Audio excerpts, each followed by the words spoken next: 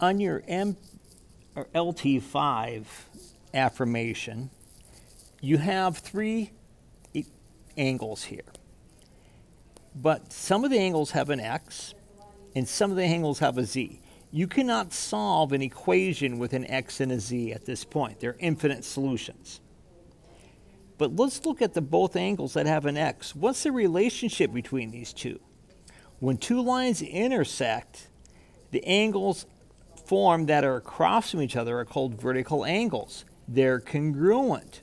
That is, this angle and this angle are congruent. That's how you can find X. So we're going to say 9x minus 20 equals 5x plus 20. Well, let's solve for x. So we're going to move the smaller x over.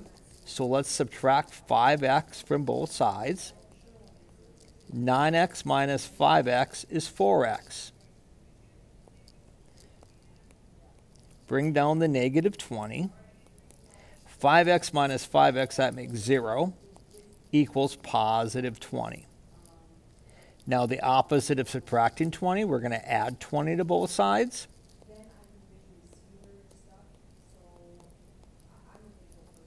So then we get 4x, bring down the 4x, negative 20 plus 20 is 0, equals 40. Divide both sides by 4 at this point. X equals 10. Now we have to find Z. But what we're going to do is we're going to replace x with 10 to find the measure of these angles. 5 times 10 is 50. 50 plus 20 is 70. So this angle is 70 degrees. By the way, so is this. And what you should notice is that the angle with an x and the angle with the z are a linear pair. They add to 180 degrees. So we could say 70 plus z equals 180. Well, if we minus 70 from both sides, you get z is 110 degrees. Also on your affirmation, you had some vocabulary words that you got a little mixed up on. So let's go over these right now. Intersecting lines that form right angles. If they form a right angle, they're perpendicular.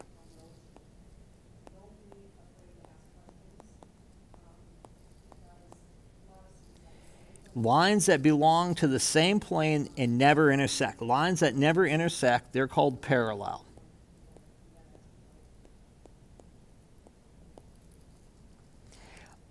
A part of a line consisting of two endpoints and all the points between them, well, that would be a line segment.